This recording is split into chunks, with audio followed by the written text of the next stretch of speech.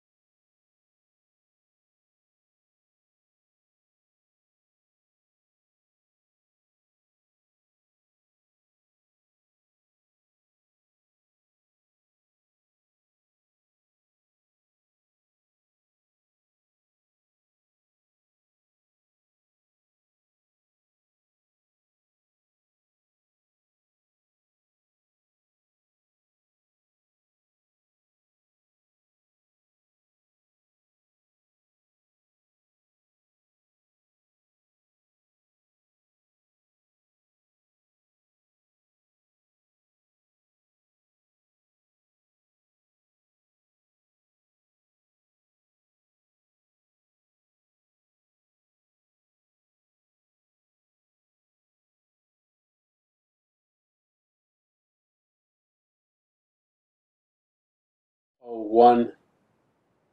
So let me pop over to the old shared screen here. Happy belated Mother's Day as well to any mothers that are on the line.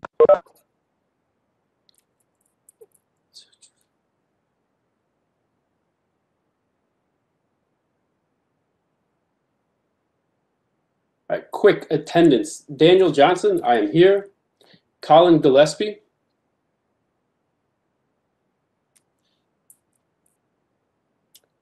Nothing from Colin. Denise. Gutierrez. Here, can you hear me? Sorry, my computer's going crazy right now. Perfect. Yeah, we can hear you, Denise. Welcome. Thanks for joining. Dan Firestone. There is a growing bitterness here on the sense that regional partners are pursuing their own interests.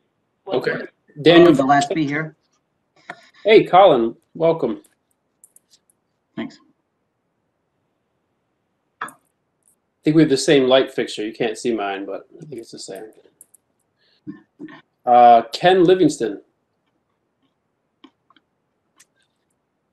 Here. Welcome, Ken. Paul Hogan.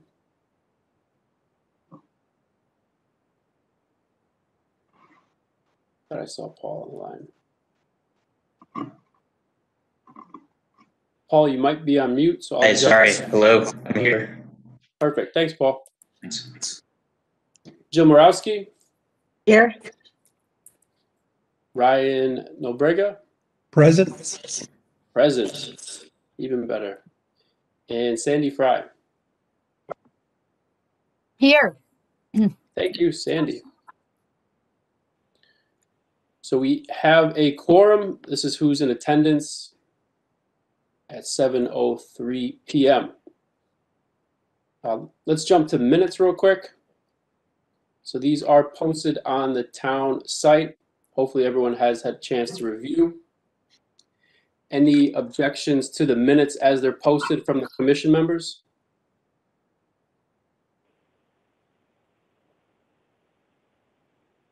Say objections, or I think the word is say nay if you do not agree with the minutes as they're posted.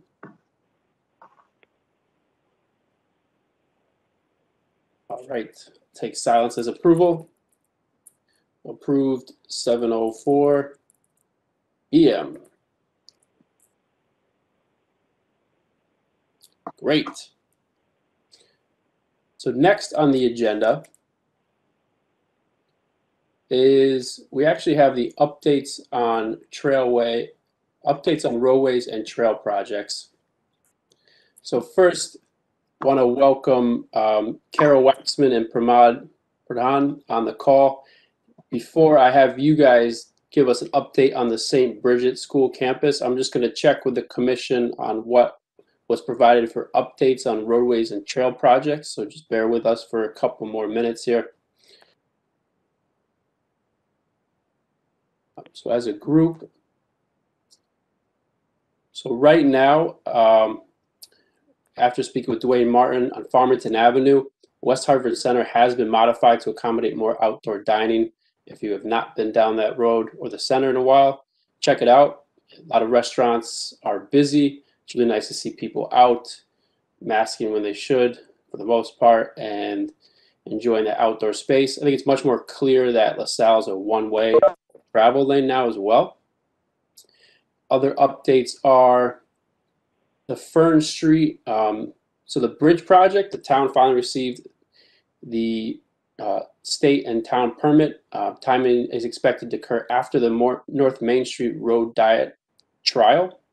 The sidewalk gap was closed, so if you go down Fern Street heading west, there was a sidewalk gap to hit Mountain Road that has now been closed. That is a Mary Ellen Thibodeau initiative. So just a fantastic extension of the sidewalk there. So if you're a resident on that street, thank you for letting that happen. And if you are a pedestrian or a cyclist use the sidewalk, check that out. Permanent installation for 4 Mile Avenue.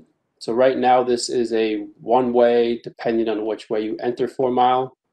They're expected late summer to make that a permanent installation.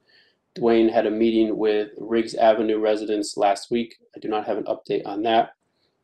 LaSalle Road, barriers are installed, a little bit similar to the Farmington Avenue project. So Mountain Road has some interesting discussion for north of Main Street. There is potential for a continuous 5-foot bike lane on the northbound direction on Mountain Road, and close to the same width southbound, except for approaching southbound. So some expected designs coming up for Mountain Road, so have your radar ready for Mountain Road when that time comes. Daniel, I think we've already reviewed that design and we protested. We didn't think they followed complete streets because they eliminated the sidewalk. We were happy about the bike lane, but they were taking out the sidewalk. I would be surprised if the design is changing at this point. I think it's just moving through the process to construction. So this isn't the intersection. This is actually Mountain Road. So where the commission was the removal of the sidewalk on the intersection. This is actually what's labeled as a bike lane, which we all know is not a bike lane, but the potential for expanding that that buffer zone. Okay, so from where to where? Is that part of a repaving or? It is part of sliver widening east side of Mountain Road. Maybe, I don't think Dwayne Martin's on the call. He covered it quickly, so that's going to be the east side of Mountain Road. So I think I have that. It's around Sobey. It's around, I think if that's what it is, they've dug up all the curbs and probably 4 feet in to property lines around Sobey on the opposite side of the street. I don't know if that's what you were talking about, goes for maybe 50 feet, 100 feet. So what I could do is ask for clarification, right? Yeah, that would be good to know where that is. Yeah. Maybe it's in your roadway repaving. Does that say what the extent is? Oh, West Maxwell to Glenwood Road. Yeah, that's what I had. So sliver widening east side of Mountain Road, north of Main Street, though.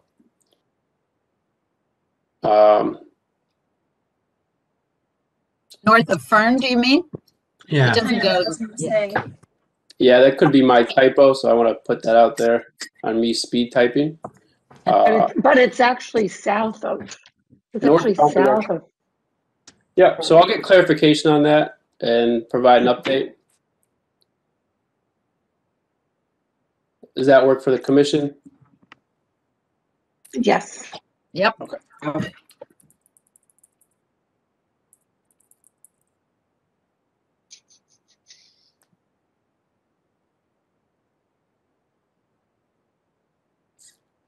All right, green. So New Park Avenue, they're expected to have preliminary design. I'm sorry, everyone's probably going blind for the, oh, too far. So for New Park Avenue, they expect to have preliminary design done by mid-June. Daniel, Yep. we may have a question because we're only seeing your PowerPoint. Are you showing something else? I'm just realizing you may be. Oh, thanks, Ken. Yep. Appreciate it. So, you know, full awareness. If everyone thinks I'm missing, showing something, then please stop me. It's new glasses. I'll blame the new glasses.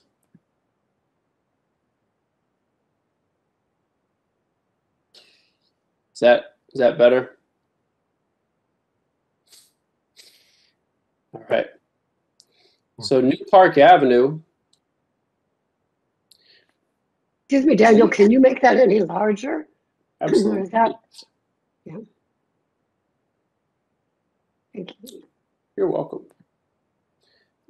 So the town expects to have preliminary designs complete by June 16th, at which point a public information meeting will be held. So keep an eye on New Park Avenue. We'll get awareness on that as well. Just again on your radar. North Main Street, so the North Main Street, this is on the bridge side. The bridge project is on schedule with end of June completion date.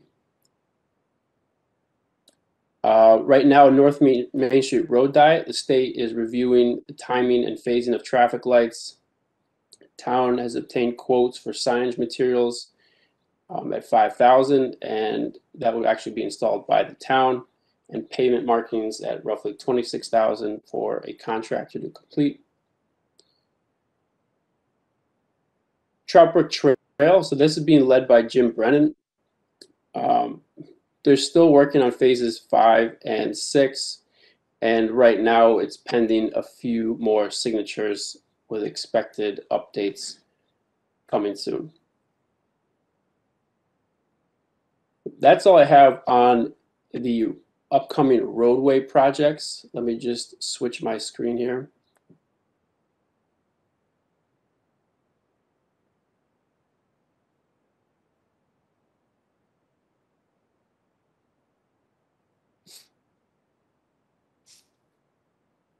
So jumping back, we also have, like I mentioned earlier, so we have Carol Waxman and Pramod Pradhan on the phone. They're going to talk to us a little bit about the St. Bridget School, which is the campus on Mayflower Street. It's right next to Beachland Park. So Carol or Pramod, are you on the line? Yes, we are. All right, the floor is yours. Thank you, everybody. Good evening, and thank you for the opportunity to speak to you tonight. I'm Carol Waxman. I'm the interim library director of the West Hartford Public Library, and I'm here with Pramod Pradhan, our community engagement librarian. So I'd like to tell you a little bit about the project, and then Pramod and I are so happy to answer any questions that we can. The West Hartford Town Council has voted to authorize Town Manager Matt Hart to purchase the former St. Bridget School campus at 100 Mayflower Street in Elmwood for $3 million and transform the property into a new community and cultural center. Due to demographic shifts resulting in low enrollment over the last several years, that have created financial shortfalls, the parish is unable to continue its financial support of the school, resulting in its closure. The campus includes a school and one other building built in 1960 that sit on 8.5 acres and are strategically located adjacent to the beautiful Beachland Park.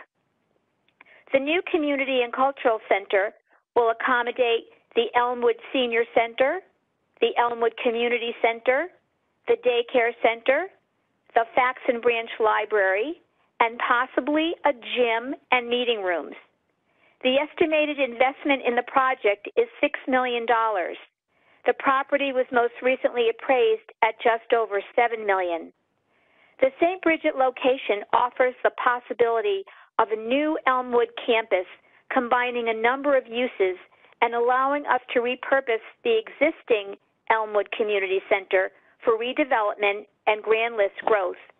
Most of our Elmwood-based assets would be in this one new location. The present Elmwood Community Center and the Fax and Branch Library, as you know, are very old buildings in need of much updating in terms of HVAC, interior design, functionality, parking, and access to buildings from the street. Minor repairs and updates have been done, but this continues to become more difficult. Due diligence, which includes a comprehensive analysis of the existing structure, in particular zoning, environmental, and physical inspections, as well as a property survey and title search, is being done to the St. Bridget buildings to determine if they will be remodeled or raised. The buildings are 61 years old and have been vacant for a few years. The property is valuable in terms of its location adjacent to a wonderful park, which leads to endless opportunities for recreation. The community will all be invited to express their ideas for the design of the building, as well as to what they would like to see happen inside the building. A new community center would offer so many opportunities for the residents of the Elmwood neighborhood and the entire town, This center would offer programs for babies, elementary-age children, teens, families, and seniors. There are many exciting things that we could do with this property to serve residents of all ages for decades to come. And we know it would be a place where everyone would meet to engage in conversation and programming, education, and socialization. Thank you. That concludes my report, but please ask questions if you have any. Thank you very much, Carol. Sure, Dan. Pramod, is there anything you would like to say that I have not? No, I mean, you have covered most of, everything, but just to add on to what you have said is, the community, as I've spoken to most of our community members around Elmwood, is very supportive of this project. And the St. Bridget location, which is, around Vine Hill and Portland, Elmhurst, Park Place, Yale, and Somerset. We have a lot of, folks from these locations that come to the Elmwood Community Center and the library. So, we're all excited to have this new project and a new building, in this location. And, as you said, the existing structures that we have in Elmwood, for the Elmwood Senior Center or Elmwood Community Center, in fact, is getting older. And it's a lot more expensive to, maintain those as compared to having a new structure. And also, talking to the Bicycle Commission, it's right in the blue circle. So, I ride along that circle, and it'll be exciting to have this new location in the bike path. Thank you, Pramod. I have a couple of questions. Carol, you said the estimate for renovating is $3 million, but then you said the building might be torn down, right?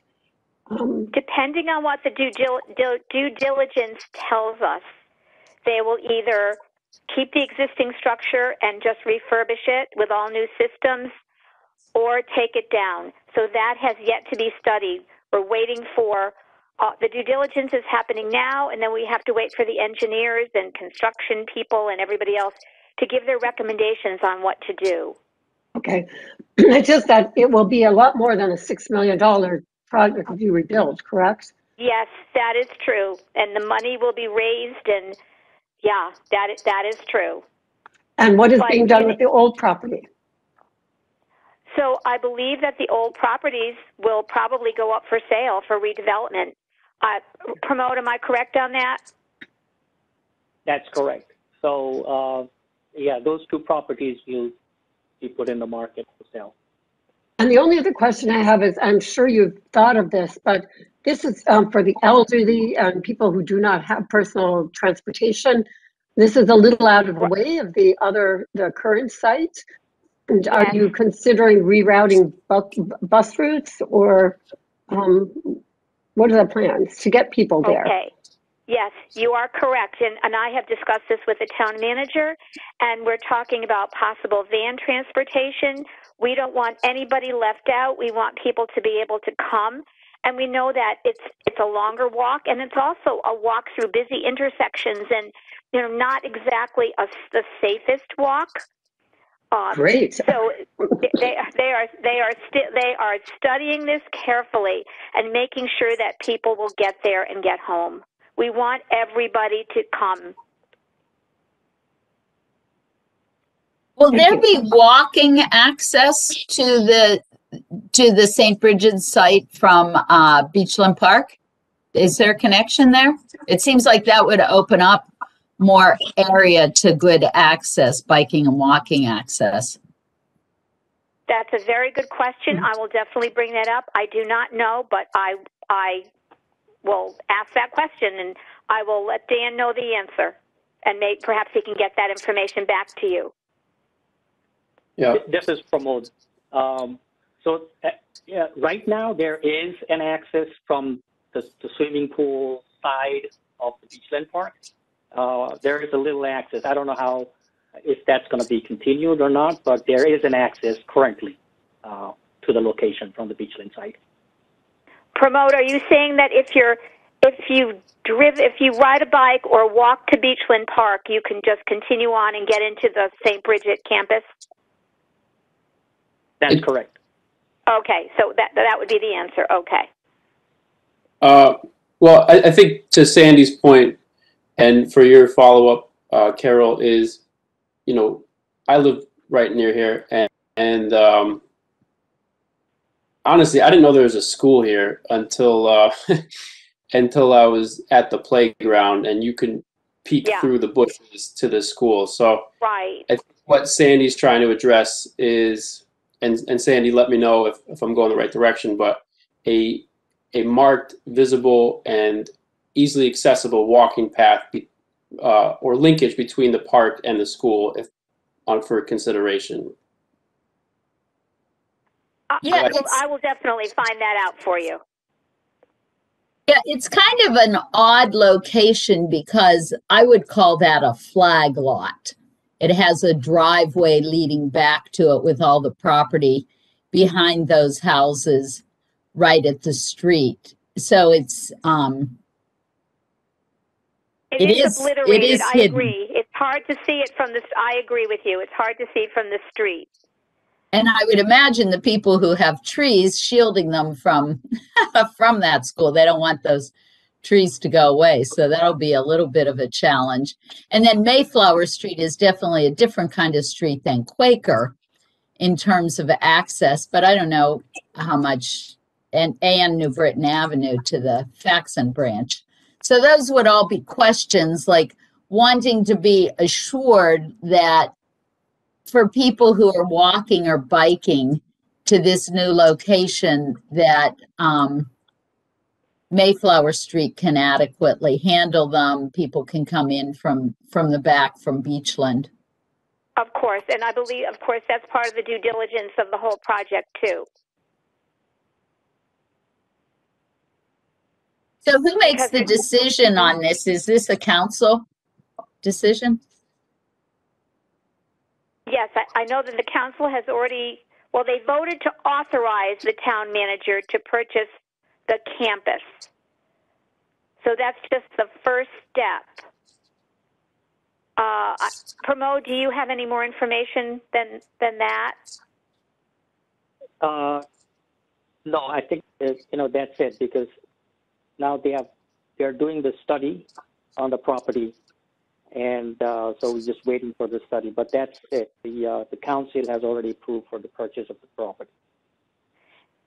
As all of us know, in West Hartford, the town is very grown, and there is not a lot of land or a lot of buildings to repurpose. It's difficult to find sites that work. So when this property came up, I believe there was a lot of excitement about the possibilities.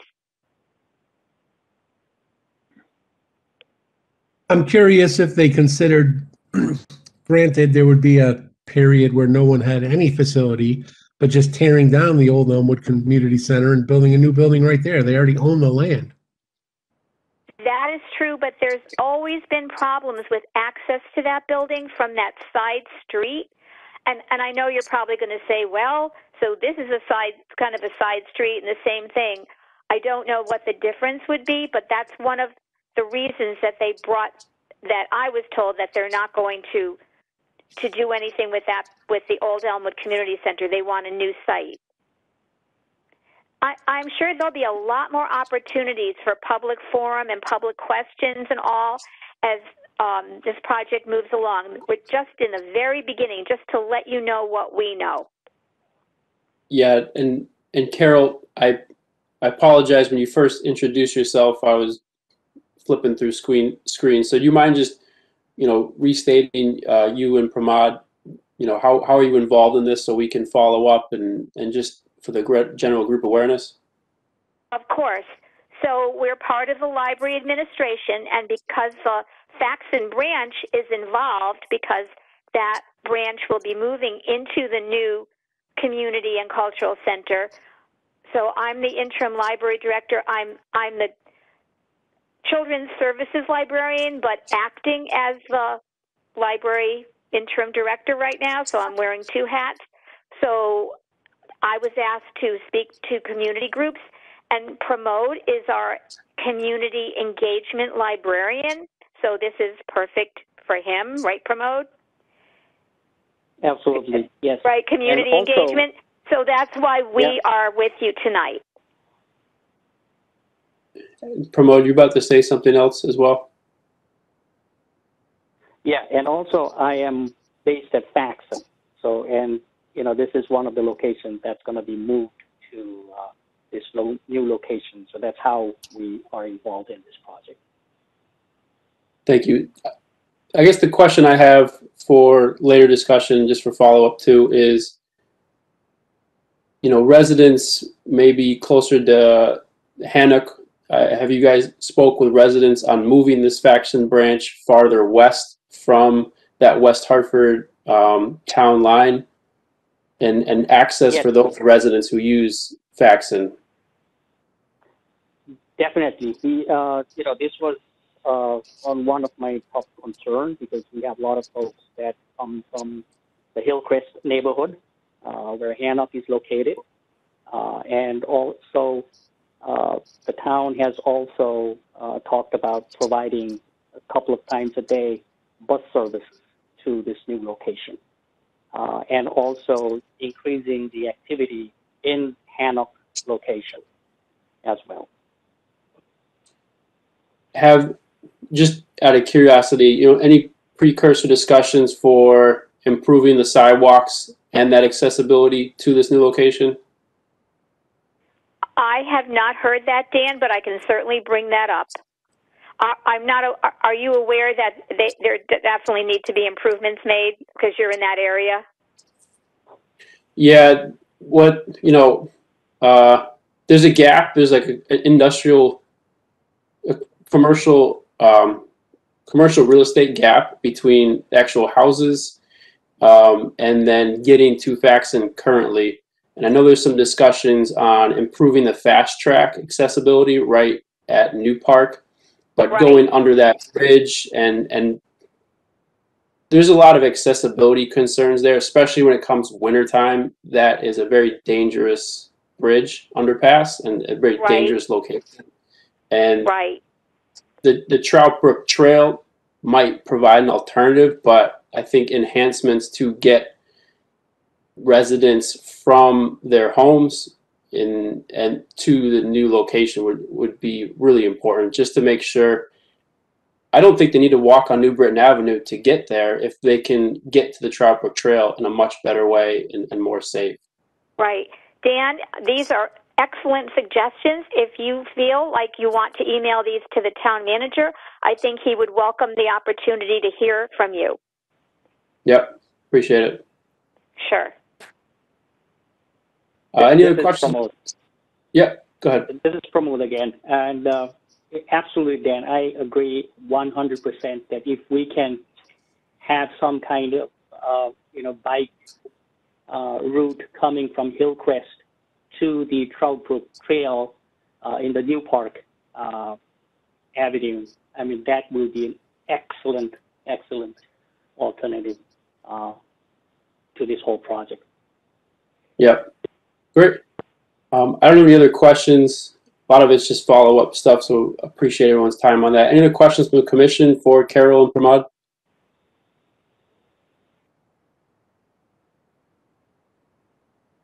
All right, well, both of you, thank you for joining. Thanks for jumping on the agenda. I apologize. I saw your email today, and I know you sent it last week, so when I send out the massive emails, I get a little bit of flood coming back, so I missed that. So thank you both for joining so quickly. No problem. Thank you for the opportunity, everybody. Take care. Thank you. Have a good one. Bye-bye. Bye-bye. Thank you. Thank you. Thank you very much. Bye-bye. Sure. Bye-bye.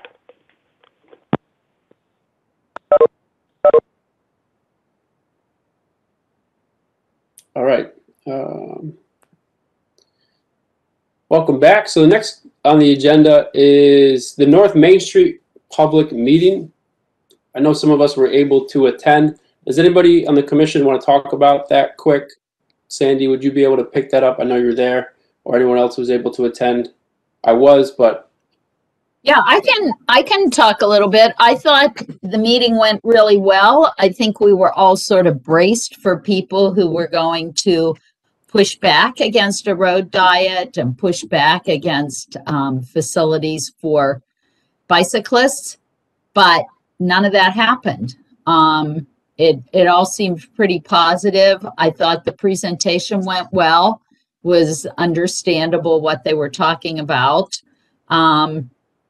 And, you know, we've all seen what's proposed, which is to have 5-foot shoulders or bike lanes from Fern Street North, and then south of Fern Street, a 5-foot shoulder on the west side, 3-foot shoulder on the east side. And if the road diet is successful, then they'll push the curb back on the east side, south of Fern, to install to have 5-foot shoulders on both sides.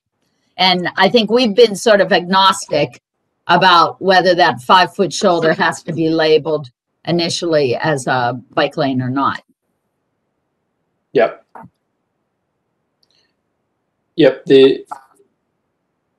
I thought it went really well too. I think VHP had a great moderator in there as well to field the questions that came from residents and people on the line. For those of you on the call, if you Google West Hartford North Main Street Road Diet, it will get you to the town website. You can rewatch that public information here. There's also live comments in there as well to recap. And anything else on that, Sandy? I just want to make sure we covered that because it's been a huge discussion. I don't see any objections for it going forward at this point. It is going to happen. It sounded like towards the end of June. And at this point, as a commission, I think we should consider our approach when this road diet trial is going on and what can we do to make sure we stay engaged with people in the community and the trial itself.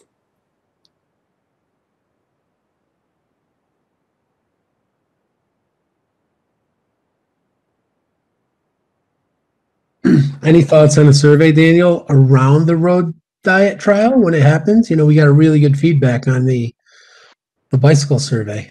Not sure if we can get some. We're gonna jump into that next too. So perfect intro. Speaking of the survey, we did follow up with VHB on their survey. I don't know if anyone's had a chance to take their survey, but when you do, it doesn't give a great backstory to the North Main Street Road Diet of what it's intended for. So we did reach out to VHP. I say myself and Sandy as well on the survey because some of the questions were a bit, what am I looking for? They directed the road diet for a specific purpose of bike lanes, and that's the reason it's happening when it's general safety for motorists, pedestrians, and cyclists. So we did have questions about the survey that was presented by VHB. Yeah, and I talked to Dwayne about it also and what the town ended up doing, and you can see it on this web page now. It used to be the survey was right at the top of the web page. So you could click on the survey without having any background information. Now the survey is further down. I still think the survey itself should have had a little more introduction because it didn't really pose the issues that this is about. This is a safety intervention, concern about pedestrian safety and motorist safety. And as you read the questions, and I know a couple people contacted me like, hey, what's this survey about? It seemed like it was asking questions. They seem to say the road diet is just about accommodating bikes. And so we want to be sure that the after road diet survey does not have those similar kinds of emphases that could be misinterpreted. Yep. Yeah, I agree. Thanks, Sandy. All right, I'm gonna switch screens here. Any questions on that from the commission so far about the North Main Street Road Diet trial, public information meeting? No, I was unable to attend, but I'm delighted to hear it was positive and upbeat. And Yeah. That's a big step forward. Yeah, it was nice to hear, it was nice to hear residents. Some of their stories obviously were not great so far as like how it's impacted family in their lives, but it was, I think the participation was strong.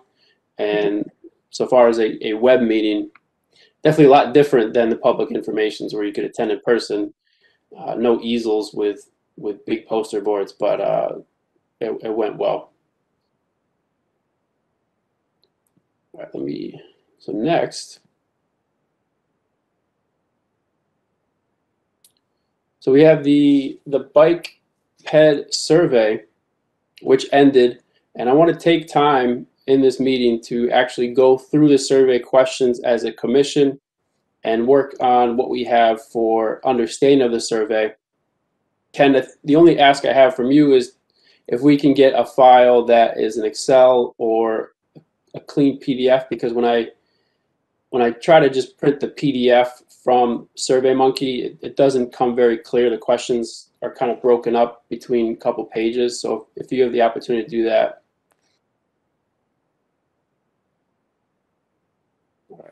Yeah, I thought, okay, I thought I forwarded you right after our meeting with Dwayne. I forwarded you and Dwayne all the Excel file. If you did, I missed it, and I'll check on that. I can get it again. But what I'll do in the meantime, I'll share the actual survey on the screen because it's easier to go with on the screen. Hold on, folks.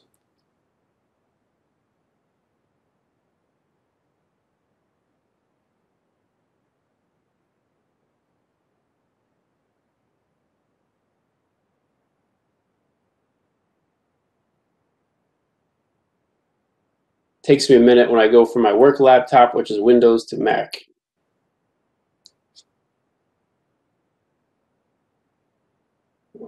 Okay. All right.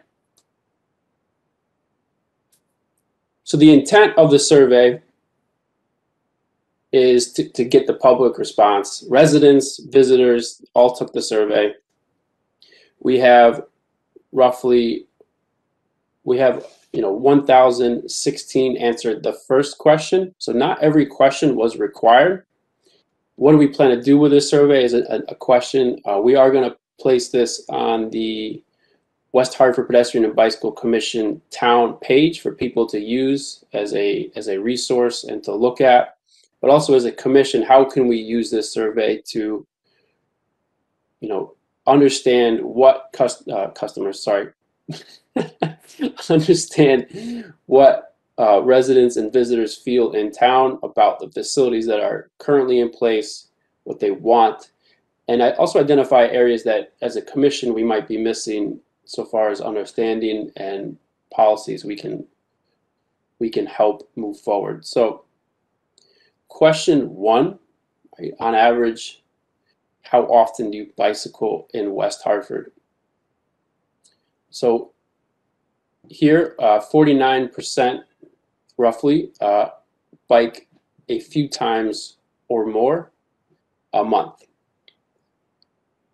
So we have, half the respondents using a bicycle in West Hartford more than, once a month or more.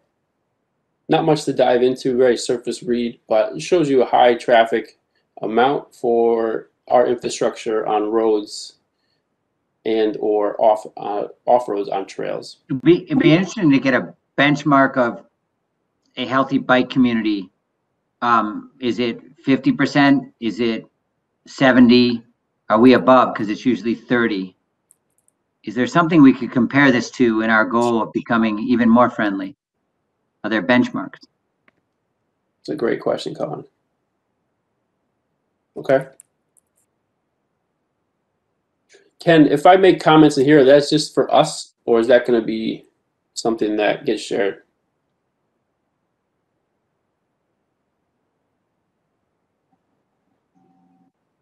Let's try it out. Sorry, I just talked it. It's only for people who have access via that link. Okay.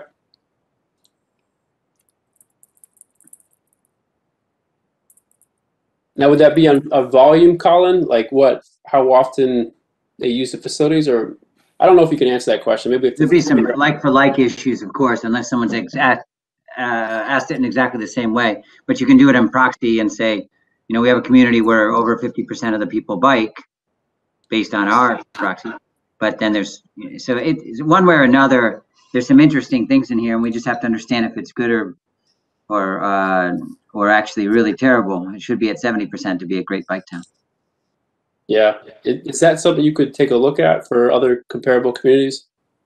Yeah, I don't know if anybody has any sources for that. I can certainly start to look at best bike communities and start to think if there, because I could also back into it. Are there statistics that seem to come up on all those other bike communities, and then have we hit on one here, and are we low or high?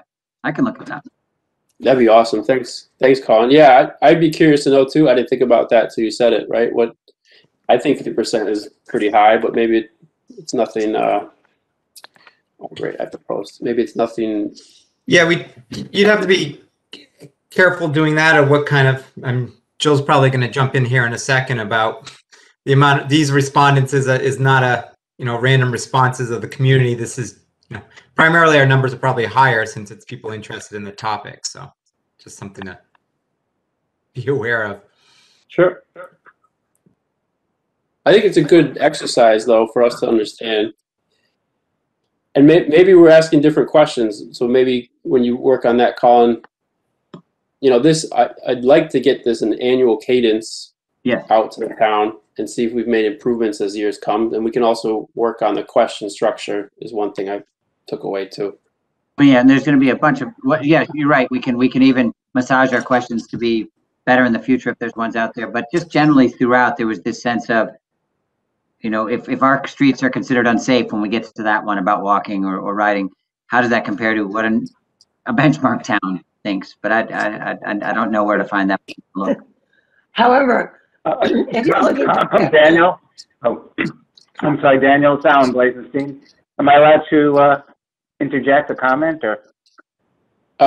Yeah, Alan, go ahead. And then Jill. I was just going to say that on that question, I mean, it's a little bit deceptive because I would think 50%. I mean, if I were an anti-bike person, I would say, listen, half your people bike maybe once a month and people drive their cars every day. So why are you emphasizing bikes? But the other side of the question might be, what, do you want to bike more than you do?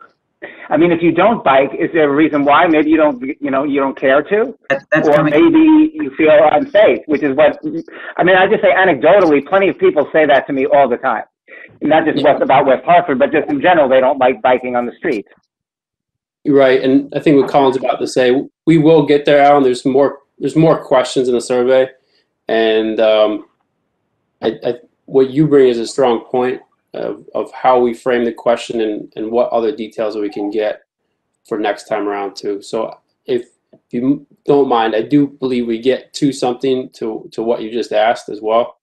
And then Jill, yeah, and Jill, you're about to say something as well. To respond to the several suggestions that we sort of massage or work on the questions and connect that to Colin's hope for a benchmark. If we are trying to use benchmarks and we're going to use this survey over time, we don't want to change the questions. Great. Because we want this survey to be a benchmark of improvement or deterioration, but hopefully improvement, right? So, I mean, there may be questions that are just not working, we could take out. There may be some add, but I think there's some questions that should stay just as they are. So we know we're asking the same thing, right, over time. Yep. Yep. I mean, in addition to not being a random sample, but what surveys are, right? They assume they are, but they're not. It is really not a very it's not a very large sample, which is unfortunate and kind of surprising. But if you think that, West Hartford's almost 70,000 people and only 1,000 people responded, it's not a good, it's not a particularly robust sample. Yeah.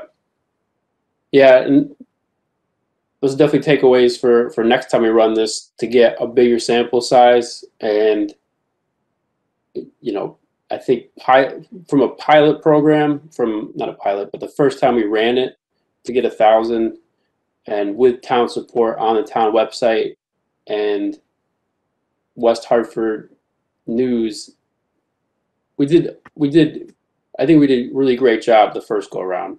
So this isn't the first survey. This is our second survey. And I would say, Jill, I mean, I'm no statistician, but you know, there's political surveys with 400 or 500 respondents, and they predict the entire country. You know, Yeah, so from that standpoint, 1,000 might not be that bad. Yes, but think of all those polls that failed to predict. Yeah, it's true. I mean, I think it's fine. It gives us some information. I mean, that's going to be important. I think when it comes to the later question, I won't hold it up, but let's go, because I think the later questions are more important in some way.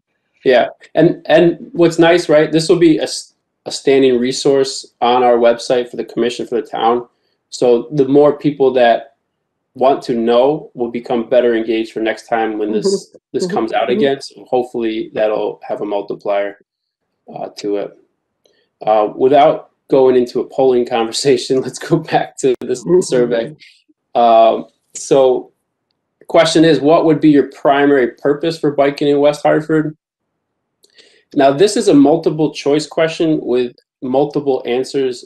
Sorry, there's multiple answers allowed on this question, right? So you could select any of these items. We could see primarily recreation and enjoyment. When Ken and I had the opportunity to talk to Todd Dumais and Dwayne Martin about the survey, you know, when I see recreation and enjoyment, I think, and run errands, right? These are all commerce opportunities. These are working with small businesses. These are attractors to the town, so far as the ability to do these things at a comfortable level. So I just think this is a nice but nice response percentage for what is there. There are comments in here. I will flip through some of these because I don't think you know, these are going to be public, so they're here. And I've checked these. I didn't see any names tagged to anything, so I'm just going to read through a couple of the comments. Again, this is public, so I'd like to be candid with everyone that not everyone has the same feelings that we do, so that's fine. I'm a pedestrian, get an e-bike, work to school, I don't ride at all. So these are just general feedback on this question. I'll save these comments. I'll get into later comments. So question 3, please select up to 3 of the below choices that would cause you to bike more. Again, multiple answers allowed. So you could select all, you could select none. So what would cause you to bike more? Overwhelmingly is paved bike paths, and then followed closely by you know, bike lanes at 45.4%, and then an overwhelming is, you know, if you add the totals, you know, 75% responded related to motorist behavior, so slower traffic and more attentive motorists. I'm not sure you can add these percentages together in this type. Yeah. Appreciate it. So these last two, so slower traffic and then more attentive motorists, are related to motor vehicle behavior. So thank you, Colin. But notwithstanding your messaging. That's fine. Hey. Live and make mistakes, right? So so looking at some of the responses was interesting here. I'm going to pop these open here. And I'm just going to breeze through some of these. Again, this will be available on our site.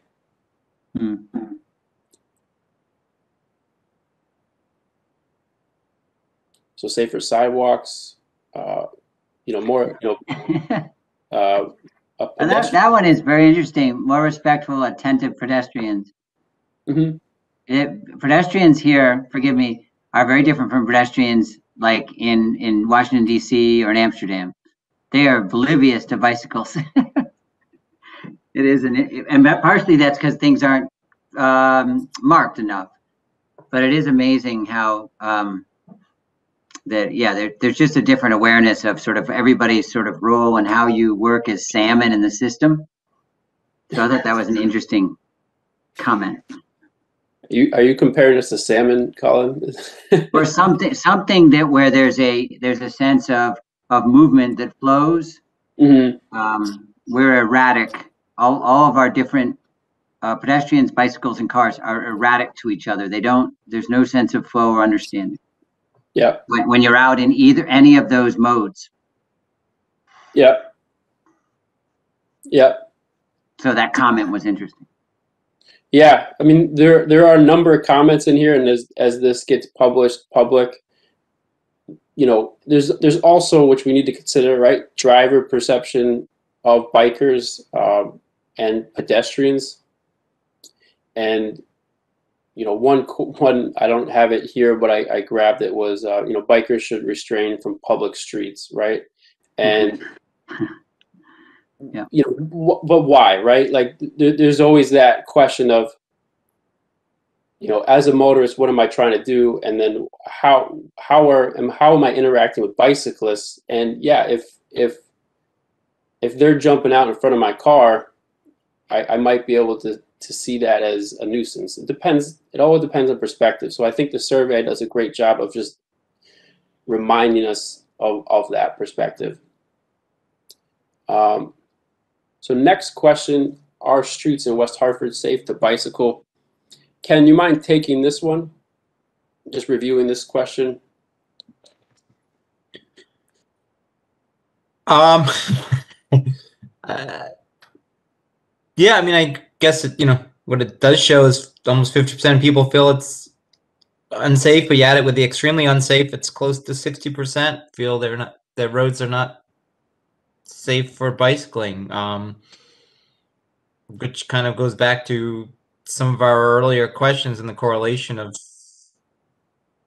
that we have about 50% of people that ride, and maybe that 50% you could do some cross-referencing of these. Probably the people that feel it's unsafe or extremely unsafe. I mean, I think if anything, that's one of our potential goals, is to increase the feeling of safety within our community, because the feeling of safety is one of the biggest things that discourage people from bicycling and walking. And there's a variety of reasons why someone may feel that, but at the base level, that's the goal, to increase the feeling of safety. Yep. Yeah. Yeah, I forgot, I missed this part. On this question 3 was where Sharrows were really far down there. So what would cause people to bike more? Sharrows were down towards the bottom. And I think we're learning, what I learned from this survey is maybe as a cyclist, Sharrows don't give that feeling of safety. So what can we do? Question 5. If you have children, what is the primary reason they do not bike or walk to school? We do have an option of they do bike or walk to school. So if there was an alternative to this question, it is there. But when we talked with Todd and Dwayne, is much farther down the survey, we get an age read for the people that took the survey, and less than 1% were under the age of 20. So we really, this is the perception of anyone who has children, not the children themselves. So that's something we can take a look at when it comes to understanding the needs of students in town. Yeah, I guess just emotionally to hear about the 50% unsafe to ride bikes and then 46% not wanting their kids to bike because they're worried about their safety, just emotionally that those are hard to see and hear, and it's good to get information. And of course we have to think about their statistical relevance, but you asked about use, those are goals to change those things. Yeah. Yeah. And this question led me to the other question I asked about the St. Bridget School of, two town facilities. How well are new projects designed to really accommodate how people want to get there? And Jill, I think you brought up, was it with buses getting to the new proposed community center location? It's a great question. If you're riding the bus, how do you get there?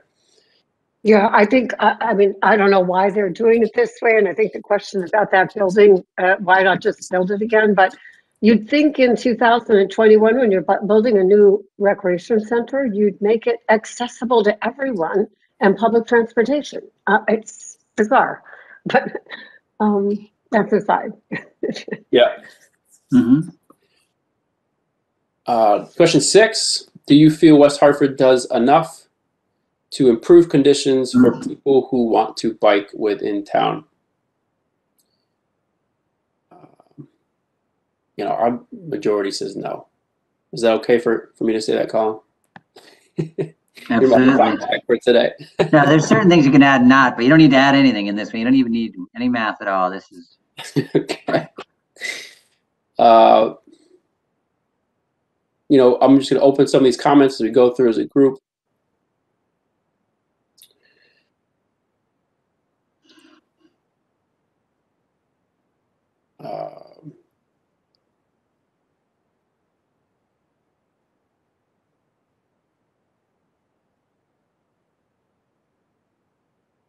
Not enough pedestrian bike crossing with bike walker controlled crossing lights.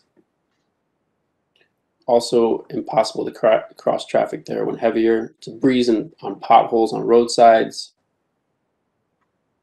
Too many lanes of traffic on streets.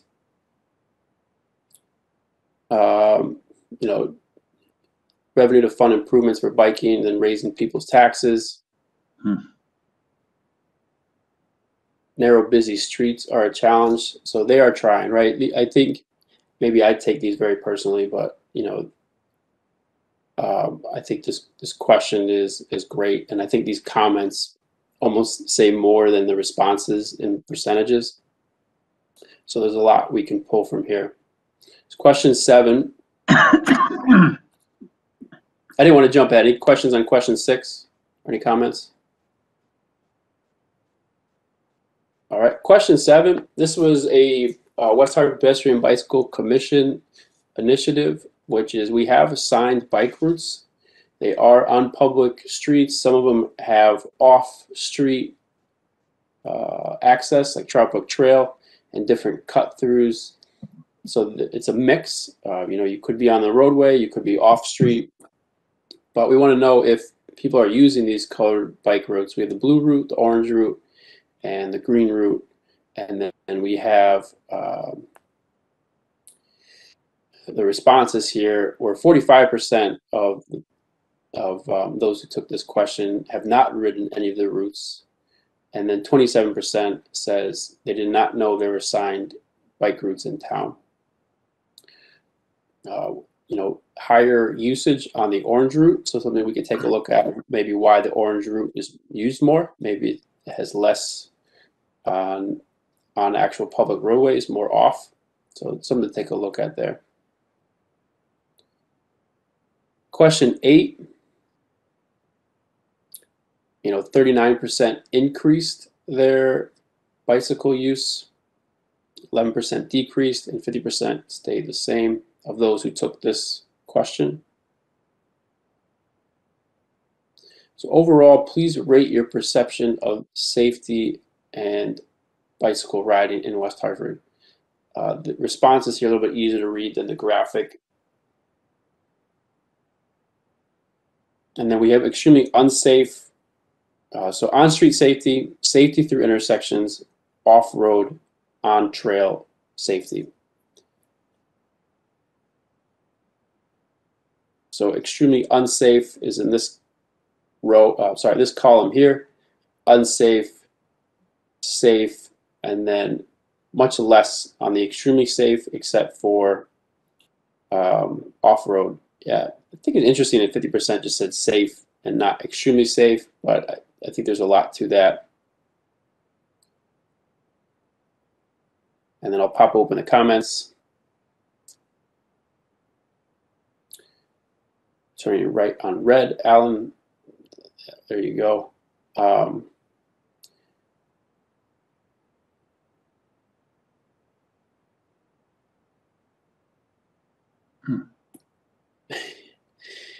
Yeah, these are great in the morning when you have coffee.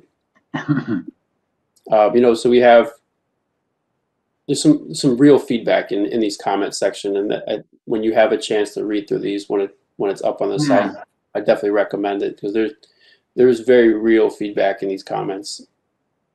You also can come up with some ideas that are flanking that you would never ever thought of, new, and we need some fresh ideas.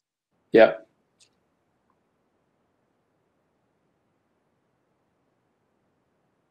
All right. So then we get into walking more specifically. How comfortable are you walking on the streets near your home? Ken and Colin, can you remind me, the audience, so 0 to 100, what's the min and max on this? So 0, I'm unsafe or uncomfortable, and then 100 is it's like sitting on my couch. I believe I have to go back, but I believe you're correct with that. Okay. That's the scale going that way. So. Okay.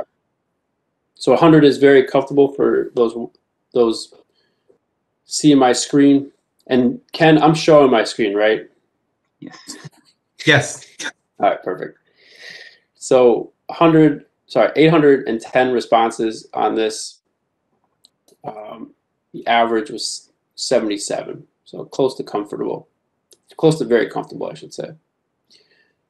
What are your top 3 concerns with walking in West Hartford?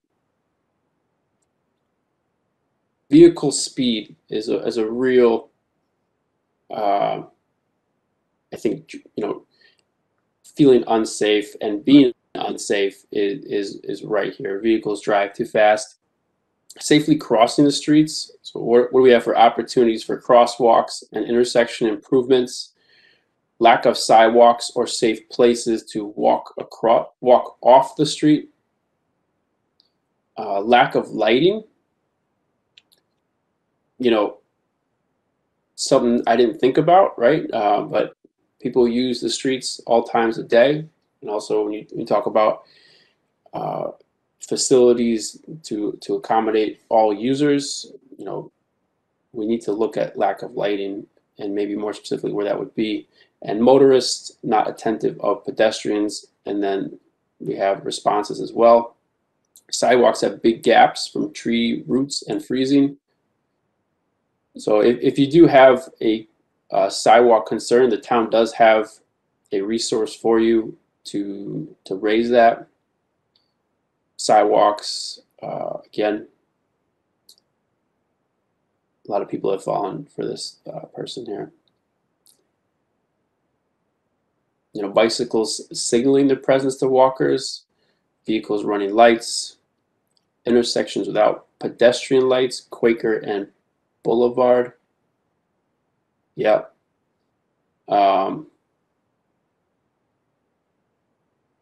Kids running, bicycle riders and pedestrians.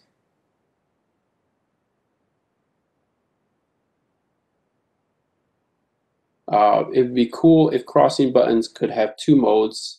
The pedestrian could select from stop in all directions or cross with green light.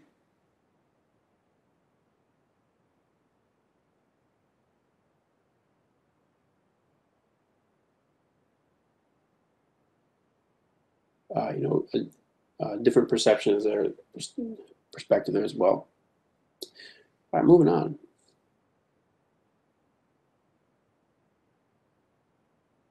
Oh, sorry. You know, what are your reasons for walking? General health and exercise, 95% of those who responded to this. Complete errands.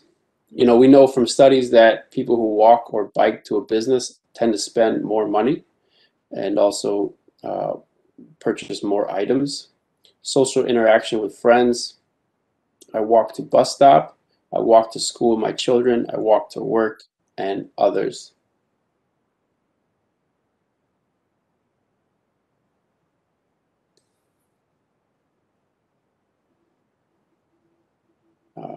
No auto. So this person does not have an automobile. Walk the dog is really, you know, something we didn't have in the survey. But a lot, you know, I read a lot of dog walkers took this survey too. So I think there's some information there, stuff to consider.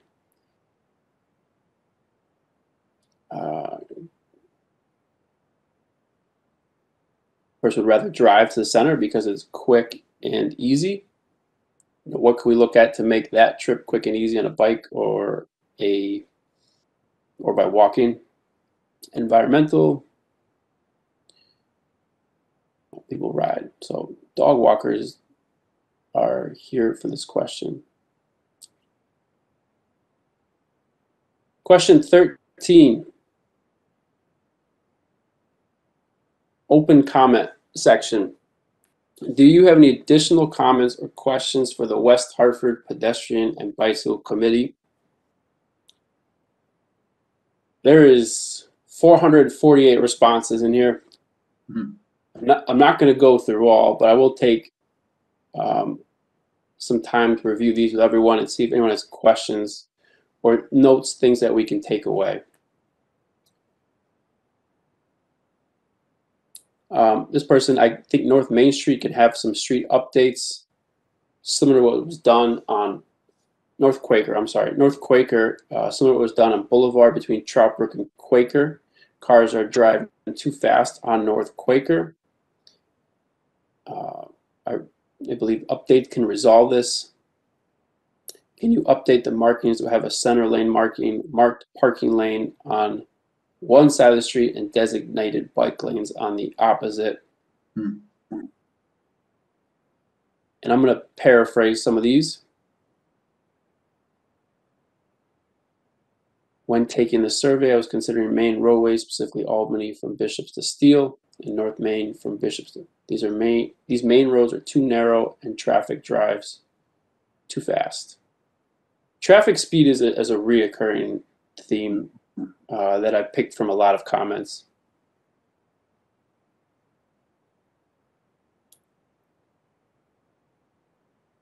While walking in West Hartford, we have. Sorry, is this killing your eyes? Let me know if this is too. Does this help? Colin, you're off mute, but does this help you better? It helps. All right. Walkers being defensive. Yeah. If people go into view and choose fit to width versus fit to viewer, it's a lot better. In WebEx, Ryan? Yep. Yep. So can you repeat that again, Ryan? So go into the view menu, and by default, it's fit to viewer. If you switch that to fit to width, it gets a lot bigger and easier to read. Thank you. So drivers wait on crosswalks at stop signs, causing walkers to walk behind the car. Love to see more protected bike lanes. It would cost too much to change the busy streets to make it better for cyclists. They should go to parks and rec areas to ride. Narrowing streets will greatly slow down travel time. I did ask Dwayne and Todd, right, Ken? We asked, you know, aside from travel time, you know, are they getting responses from motorists to increase safety? We didn't have like a direct response at that time, but it was something that I wanted to know. You know, obviously we have a lot of pedestrian bicycle commission concerns, but our motorists saying this street is too dangerous. Can you slow traffic down? Don't have a response on that. Quality of roads and potholes. Protected bike paths in the center of Bishop's Corner.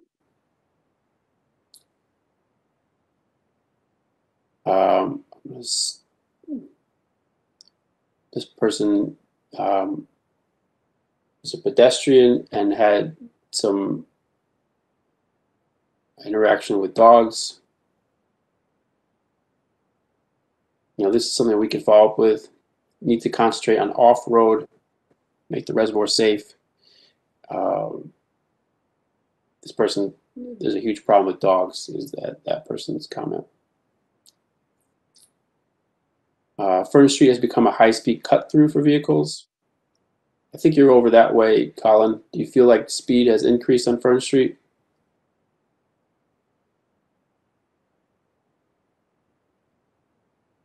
All right. This one was interesting.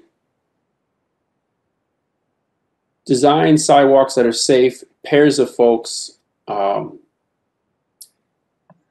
I was just going to quickly say, Fern, the speed, it does feel safer in the sections with the lanes. It feels just much more comfortable riding, walking, being.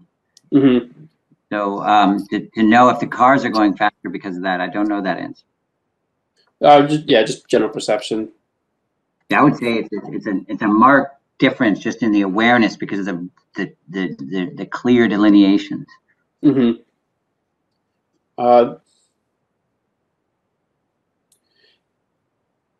This one, reading through it, right? I walked on North Main Street a few times with people, and walking more with people, and keeping a distance. I noticed too that the sidewalks start to feel a little bit narrower. You know, if you're trying to keep your space with someone you're walking with, and then you come approaching another group of people walking. I thought this was pretty interesting, just the sidewalk width, as we think about moving forward as well. A bike bridge over Route 44 connecting the two reservoir systems would be great. We did talk to Todd and Dwayne, and I guess, Ken, there was, just saying your name because I don't remember everything clearly, and I didn't hit save when I took notes at this one. This was discussion prior. I think it dropped off the map for a little bit, but this comment brought that up of connecting the two reservoirs between Route 44, either by some means, and looking back into that. Yeah, it got brought up at the meeting. Sandy probably remembers. It was a long ago sort of concept or idea where Canal Road comes across to. There's a grade that you could do a bridge, whether it fits fully or how it would work. There's always been discussions, but yeah, Todd mentioned an under the road tunnel as something that they were thinking about at one point. I think the issue with it has been we're trying more to develop bike facilities for regular transportation, and you don't really see that one as a regular transportation means. Well, it depends on how you look at it, because it connects with a school, it connects with Renbrook. So for children, it would be one. And also for the children, for commuting to schools that aren't that, I mean, it affords kids a way to go all the way from, essentially from Farmington, all the way to way past Albany off-road, and then pull down back onto North Main near, say, Northfelt or whatever. So, because it connects with Ferncliff, and Ferncliff goes all the way across and down to North Main. So hypothetically, it could be used for commuters and for kids going to school, but it's a big project. It's a huge project. Mm-hmm. I think you'd have to be committed to building the trails that are on either side, because Canal Road, you know, yeah, you can ride on that, you can walk on that, but that's not really adequate. North of 44, you don't really have the trails that make those connections.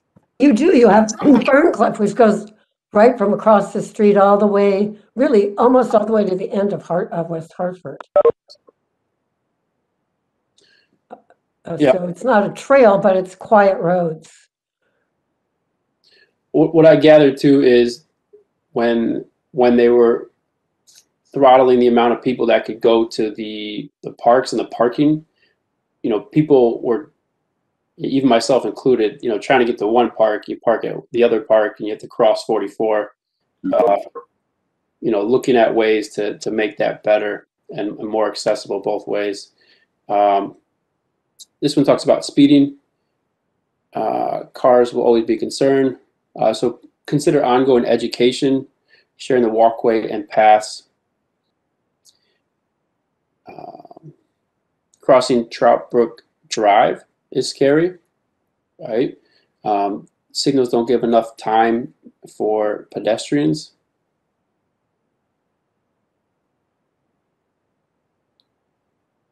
More paved, off-road paved bike paths. There was a comment in here related to sidewalks on Albany Avenue. Why are there none between Mountain Road and Bishop's Corner?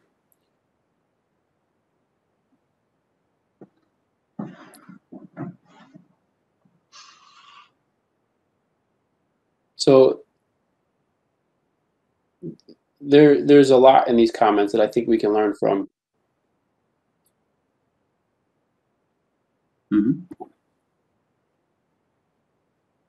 A lot of no right turn on reds just from the quick early scans here. So motorist awareness, education. How can we take a look at this feedback as we build a commission as a group? Quicker cleaning of roadside debris, and you know, connectivity is a main thing to think about too, and also off-street bike paths or walk paths. Denise, I know when you first joined, that was something you brought up too, of more of these off-trail, off-road connectors. One thing I was thinking about too, which would be pretty neat and totally concept plan, would, you know, how do you get through the center off the streets, a bike path, you know, that is not on the direct roadway, but maybe a different way to utilize the space behind buildings to get people to places. Would be pretty interesting to accommodate just a different mode of travel. Traffic should be safe. So that's it for question 13. 620. There's a big item I want to get to prepare us for next week. So let me see if I can move this down. Question 14, we asked for zip code. Question 15, we asked for age. And we can see where the survey missed, where the higher percentage of people responded. But there is, you know, our youth, you know, kids going to school, 20 to 30 using facilities differently than 30 and up. So we are missing completely 0 to 15, 16 to 20, and just a small group of 20 to 30. So something Todd and Dwayne also recognized of education and getting more awareness on how those facilities are used. We have the gender identification question. This person's human, which is fantastic. And then question 17, we asked where people, if you work, please select the town, city where you work. 36% people that answered work in West Hartford. We also have a lot of Hartford commuters, Farmington, Newington, Bloomfield, and other. And then there's responses in there as well to break through. So that's it. I wanted to go over for the survey. What's going to happen next, Ken will, if you didn't already, but we're going to have this survey up on the town website for the Pedestrian Bicycle Commission page, so everyone could have access to it, read the responses, read the results, and get an understanding of where, how this survey did from their opinion or from the commission. For us, there's a lot to look at. I'd encourage everyone in the commission to read through those comments, maybe a couple ideas that bubble up to you of something you never thought about or a different approach that we can take a look at. So next on the agenda, which I lost here.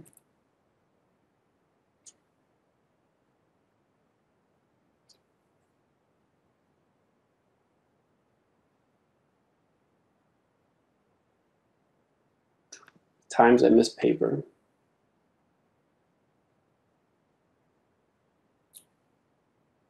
So next on the agenda, we did have,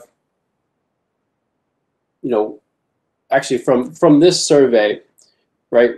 We talked to Dwayne, we talked to Todd. What they recommend as next step would be a memo to town council highlighting the survey and what we've kind of, it's a surface read, learned from the survey. How can the town take a look at the survey so far as results and just point them in general direction so they have a memo from the commission for awareness and direction. Does anyone want to take on that memo creation for the town? It should only be about a paragraph, maybe 2 paragraphs, but does anyone want to take on that responsibility?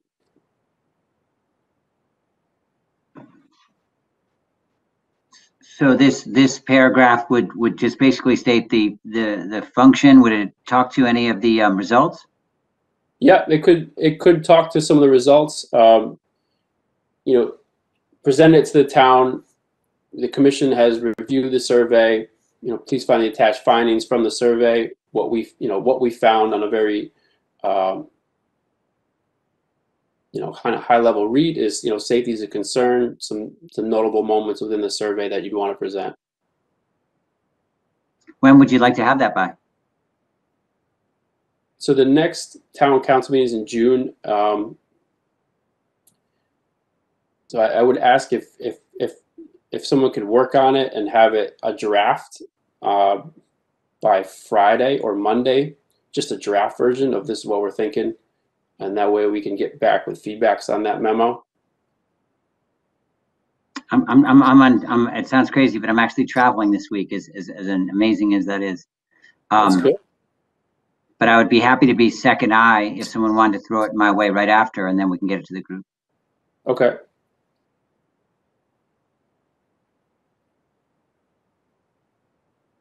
Ryan or Denise, I think Paul dropped off. I can check with Paul. Any of you guys be interested in writing a memo on the survey to the town council? Yeah, you said it's a paragraph, right? Do we have that link to see the results? Is that the one from Ken? Yeah, and we can make sure you're... There's also a PDF out. Yeah, we can get that too, Denise, so you have it. And if you're up for volunteering or you're just asking clarifying questions. I see the PDF. Are all of the comments in there though? I'm looking at it now. Not in the PDF. That's the drawback to the PDF. Yeah, I can do it. Thank you, Denise. Thank you, Denise. So Friday, Monday-ish, just a draft. You don't have to go crazy fancy, but just so we can have the town on behalf of the commission. So thank you, Denise. And Colin's got your second set of eyes. Yeah. If you wanted to use it that way, because I'll add 2. I just know I'm out till Friday. Yeah, where are you traveling, Colin? Oh, we're on a public thing, so you don't have to tell everybody. Safe travels. Thanks. All right. So what I had next was looking at what we started back in March, which was priorities for the commission. I'm going to pause on this a little bit. It is an agenda item, And the last we discussed, let me just make sure you can see my screen. Colin, I think you're still off mute. Can you see my screen okay? Yes. You might go a little larger for people to read it. Sure. So priorities as a commission, I want to highlight a couple things that have already been in the works pretty heavily. So one, we have the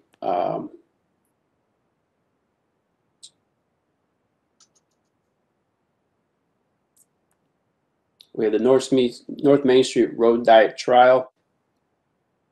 We also had this survey, which we have feedback on now, which we're going to take into interpretation and provide a memo. And then there's still some education questions, right? So here's what I want to do as a commission is to look at this quickly today and jump back into it at a later date. But what, as a commission, should we continue to focus on for 2021 so we're not moving a whole bunch of things in different directions? So I think we have surveyed, that is done. It's a great accomplishment by the commission. North Main Street Road Diet Trial. This looks like it's going to happen. I have every confidence it will. I'm a pessimist, so I wait for pavement markings on the ground to say it's started. So once that does, but then we have still a couple of things, off-street. Let me go left to right. So youth education, broader education, police partnership is under this education umbrella. Facilities, we have a bicycle grid, North Main Street, off-street, pedestrian, bike lanes, and then safe environment. So town council, safe environment, pedestrian safe zones, and then safety awareness. What we can do next is take a look at education, facilities, and safe improvement. And for education, I think we still have a great opportunity to work with the Board of Ed and work on education. I also met with Mayor Cantor to re-engage a discussion about using a town park or facility and putting in, putting permanent bike and pedestrian safety instruction course. So there's a couple other towns in the country and also in China and other countries as well that have like at a park, you can have mock towns and mock roads, and kids or adults can learn how to interact with a crosswalk, road traffic, how to use bike lanes, and they can do it in a very safe space and bring people together. So Mayor Cantor recommended I connect with Helen Rubino again and kind of re-engage that discussion. So I think, but that doesn't get into the classroom training, which is something we should look at. Facilities, off-street bike parking, bike grid, and then safe environment.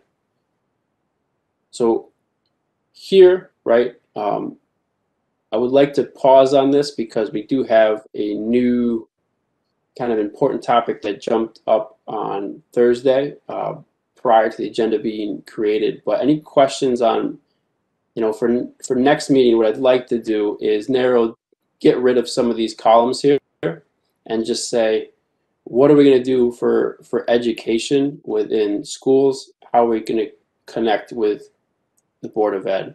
And then for facilities, how are we going to work on either off-street bike lanes or bicycle network, or maybe just one item? So we have North Main Street, that's underway, but what else can we do? Maybe even in conjunction with North Main Street. And then safe environment.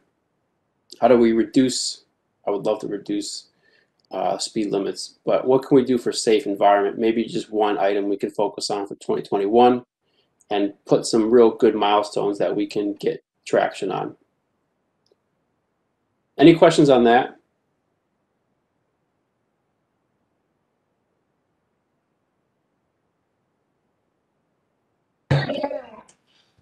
Sorry for all the background noise. My kids are having a meltdown. But if we could get like police officer or police participation in the meetings, I thought that would be an easy one, which I guess it turns out hasn't been. But given some of the feedback of the surveys around speed and safety and pedestrians, making right turns on red and ignoring crosswalk signs, things of that nature, I think having someone on the commission to hear that feedback and every week and take that back to the town would be good.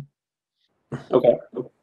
I like the idea of the training, like a park with training and, what you mentioned, Daniel, but I hate to be a Debbie Downer, but there's, basketball hoops in towns that don't have nets on them, right? So if we can't keep nets and things like that on basketball hoops, I have a feeling like trying to get the town to build some kind of park or facility like that is going to be wasted effort and waste on our time. I don't know if anyone else feels the same, but I'd love to hear what they're doing with the Trout Brook Trail and where that's going, if that's been halted, stopped, continuing, given everything that's going on today. That could help in the off-street pedestrian and bike lane piece of facilities. Yeah. Just a few quick thoughts. Yep. Anyone else?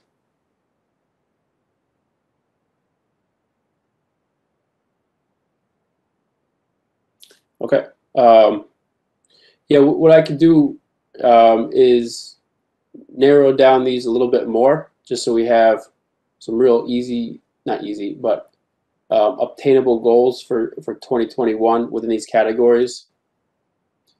The National Highway Administration said, for pedestrian and bicyclists, the best way to be prepared for the roads are practice. And what they found too is that having an area designated for anyone to practice being a pedestrian or bicyclist is on like a mimic roadway helps their safety and also the safety of those around them too. So there's a lot to do that too, Ryan, and I'll forward that to you as well. So what happened since, what I want to cover is something new on the agenda is, let me stop sharing my screen here. I sent an email to the commission on Thursday. And share content. So, can't remember who sent this. Well, the town sent it, I'll tell you that. This is a draft proposal for the town of West Hartford for a neighborhood street traffic calming program. It's 48 pages. It's really less than 20. The rest are appendices and different charts illustrating. As a commission, I'm going to send an email, but I ask that everyone reads this and provides feedback, because this is going to be a very big part of the town going forward. And today is the 10th. What I heard was that they're going to present this in June to town council. So I'll ask that everyone on the commission reviews and provides any comments or concerns before, I have the date in front of me. I want to say May 21st. Is that next Friday? Yeah, let's give it May 23rd. That's a Sunday. I'm a weekend commissioner for sure, so May 23rd.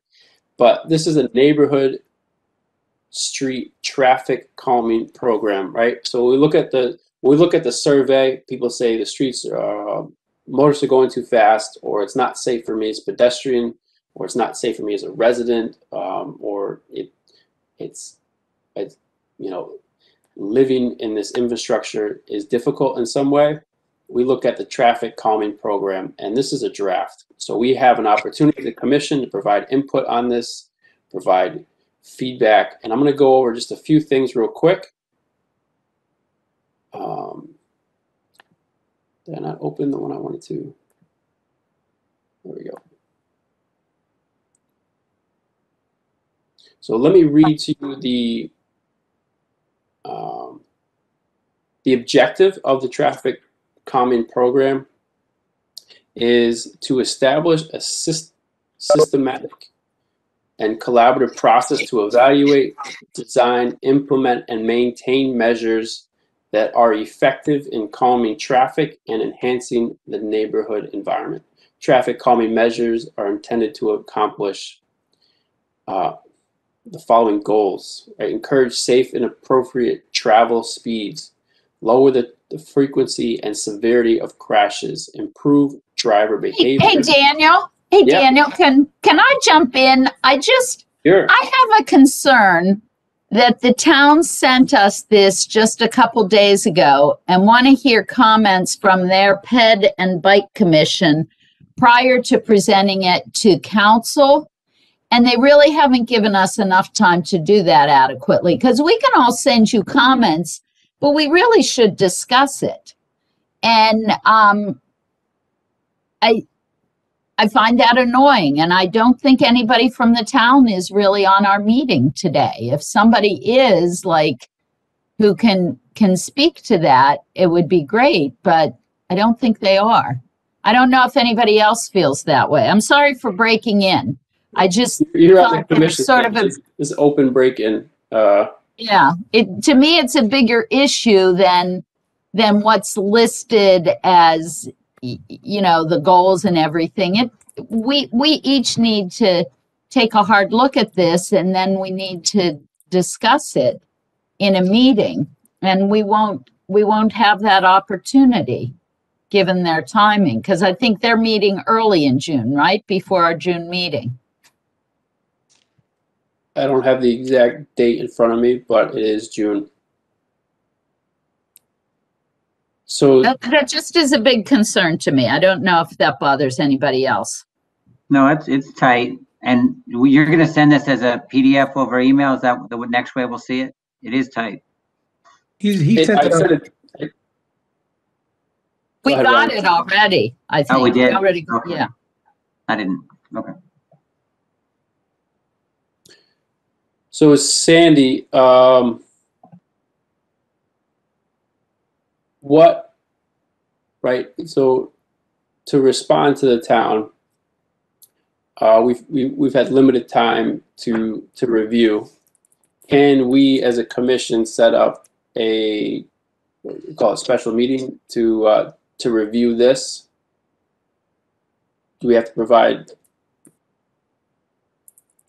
You know, we probably could do that. I think we'd have to do it through the town clerk's office, so it was an official meeting. And I know from when we had any problems with meetings in the past, they're really tight because they have to have them televised with community television. So that sometimes is the limiting factor in being able to schedule an additional meeting. What if when this is presented to the town council, if we were able to speak as a commission to the council on this? So regroup real quick on it, if possible, and then at that town council meeting, ask for a space to speak about this. And that could just be, we haven't had enough time to review. I think the neater way to approach it would be to contact the manager and Dwayne and say, we really appreciate receiving a copy of this, and we would very much like to give our feedback to the council prior to them hearing it, but you haven't allowed us enough time.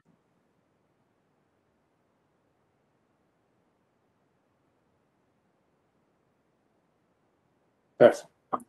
But I mean, that's my opinion. So if anybody else agrees or disagrees, then we can decide what we want to do.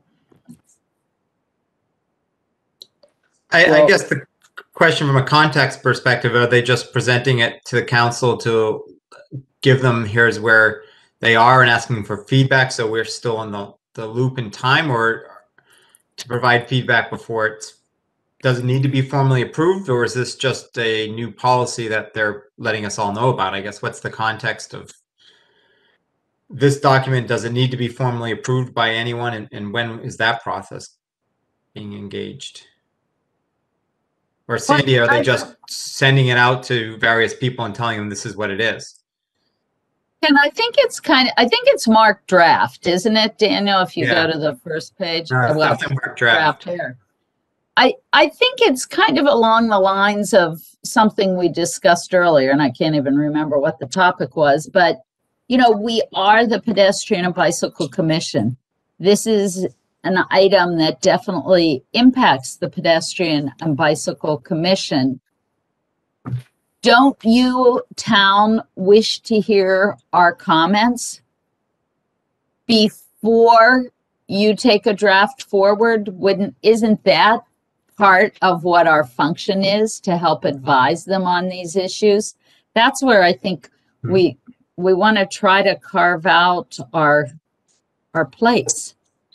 No, that's a very good point. Well, they do, right? And that's why it was sent to us. So I think it's the window is short.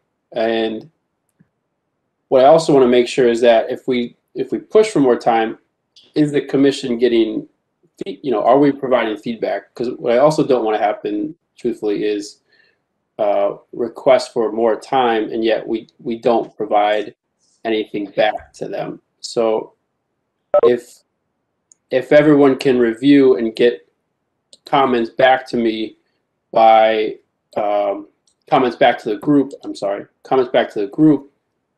by May 23rd, then we can take a marker of we need more time, or we're not looking at this closely enough as a commission.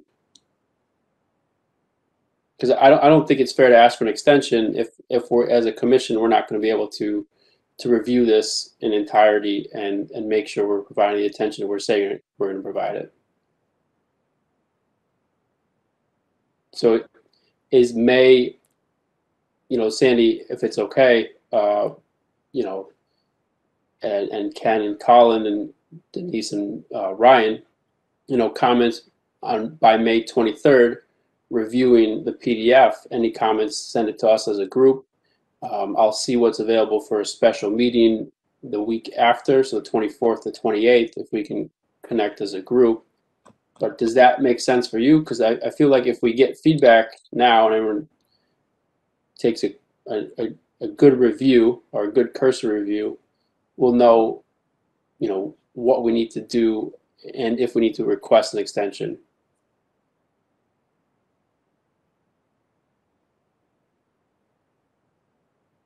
Yeah, I can't see everyone with sharing the screen here. Sandy, Ken, yeah. Fine if you want to, if everybody thinks that's the way to do it. Yeah.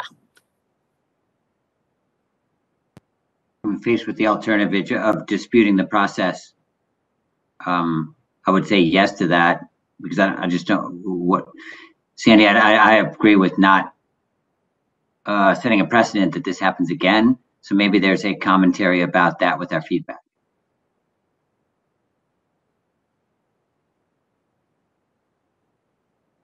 Maybe to be more clear is I want to know that we're engaged in responding to this traffic calming program and providing it the attention it needs before requesting the extension for more time to review.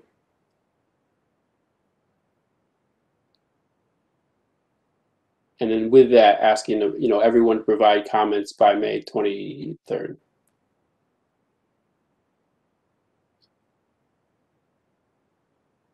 I think that timing for comments is reasonable. So, yeah. Okay.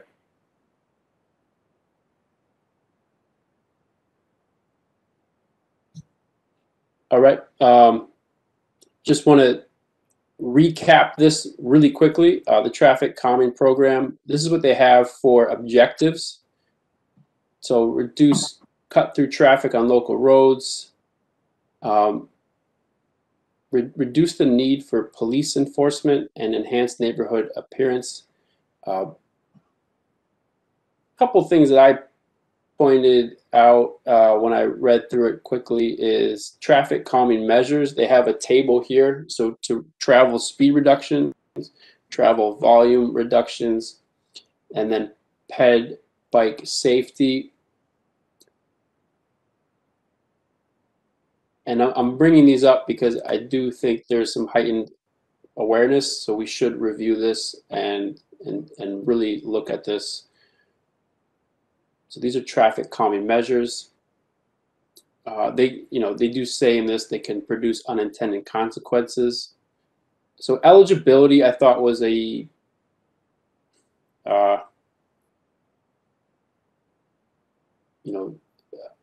we need to look at eligibility, right? So streets or street segments meeting any of the following criteria will not be eligible for traffic calming. State highways, arterials or collectors, transit bus routes. It goes through more cul-de-sacs, dead-end streets, steep grades over 5%, and then posted speed limits greater than 30 miles per hour. And then 85th percentile speed, 33 miles per hour or less. So these are not eligible for the traffic calming program, which I felt like really reduces where I'd want these traffic calming to be. And then it goes into the request for evaluating traffic calming. I'm going to jump to the procedural map, which is a little bit later here. Is a traffic concern is reported. They determine whether it's eligible for traffic calming. So again, no is any road that's over 30 miles per hour. Yes, and then it goes through a scoring system, which is covered in the above. Tier 3, they look at engineering, then planning discussion, and then they have community support, petition. If less than, it goes through back to enforcement measures or educational measures. If it's greater than 75%, it goes into neighborhood involvement, present traffic calming measures, again, a survey, and then there's a few outs, and then finally, if it passes a number of filters, design, construct traffic calming measures, follow-up evaluation, issue resolved, yes or no.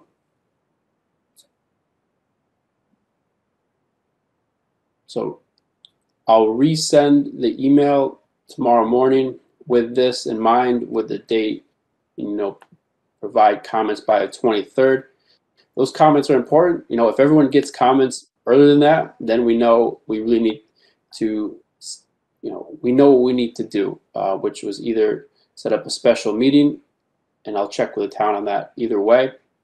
So a special meeting, or we need to request an extension because this is a program that the town is going to adopt. So really important we look at this with a magnifying glass.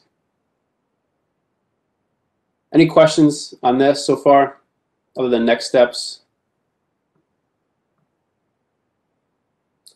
All right, 8:50, Sandy, I have really exciting to talk about this. If you're still, did we lose it? No, Sandy's still online. So, Sandy, could you talk about the city of Hartford and what they did with this scooter program? Yes, I can. Through a CROG request for proposals, the city is moving forward with an e-scooter share program. The scooters are Link scooters. Right now, they're only available in the downtown area. So they sort of go putt-putt and stop moving if you go outside of the area. They'll eventually be opened up to the whole city of Hartford.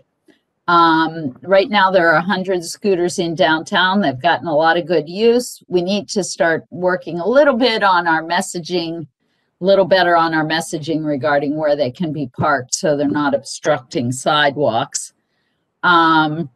But overall, it's been really positive. East Hartford is anxious to have them move into East Hartford. I think the provider heard from the Chamber of Commerce in West Hartford with interest, but I don't know that the town has reached out with interest at this point. So that's the scooter program. It's $1 to unlock, 35 cents a minute. So it's not a cheap way to get around. They're fun to use, and we think they'll fit in as part of getting people, you know, shorter distances that they really don't need to use a car. And we're hopeful still that we'll have bike share at some point, but at this point we have the scooter share. And the reason scooter share comes before bike share is scooters have a different economic equation. Like the company can make a profit with $1 per ride and 15 cents per minute. On the bike share bikes, you need to have a big sponsor to make it work. It needs subsidy of some kind. So that's the scooter program.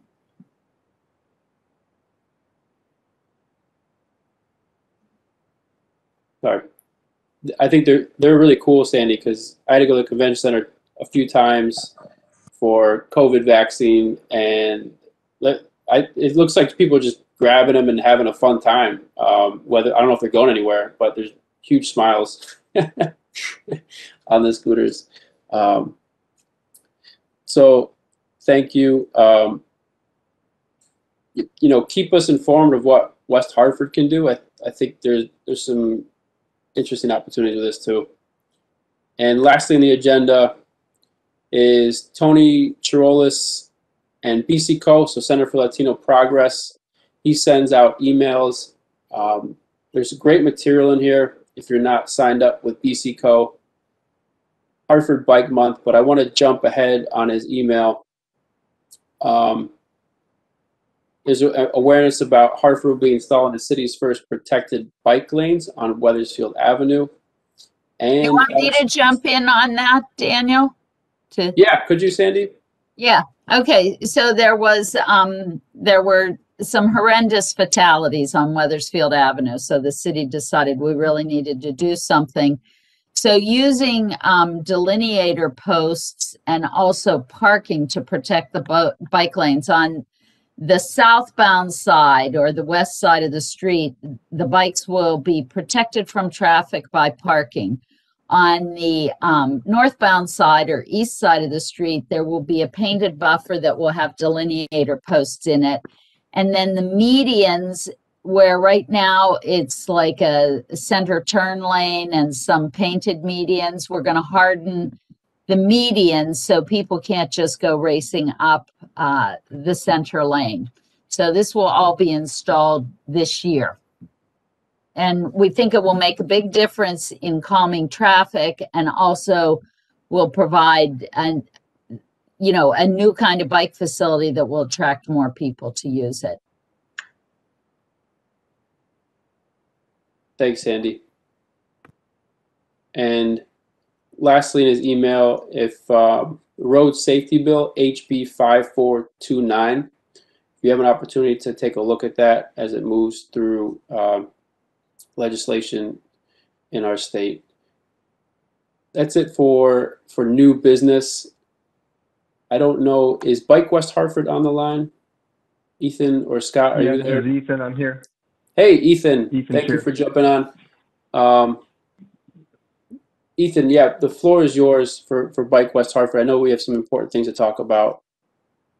Yeah, I mean, it's getting late, but I appreciate a chance to talk, and I usually try to do this in a speedy way, but I'll do the best I can. No, take your time. So anyway, Bike West Hartford is working primarily at the moment on this memorial for Mary Ellen Thibodeau, which is going to be built at the opening to at the entryway to School for the Deaf, and we've raised about $6,600 so far, and we think we need up to maybe 15,000, but we should be hearing bids this week from contractors. I don't know how many people on the commission are go to the Facebook page, the Bike West Hartford Facebook page, or how many of the people in the commission go to the Bike West Hartford site ever. But there's information about what we're trying to do on Bike West Hartford. There's membership possibility, which I don't want to shame anybody into this, but it seems like if people on the Bike Pedestrian Committee aren't members of Bike West Hartford, which just really means at this point that you support Bike West Hartford, I would certainly invite you to go there and consider joining Bike West Hartford. And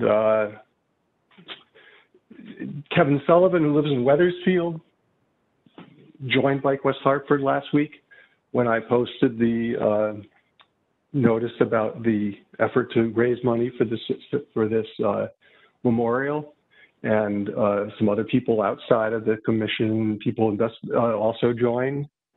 So it's two separate things. The memorial is up, obviously giving money and donating is up to everybody. It's their own personal, it's all personal. But I do invite you to go to Bike West Hartford, take a look, consider becoming a member of Bike West Hartford. And if you feel strongly about the memorial, then you're certainly invited to donate to that.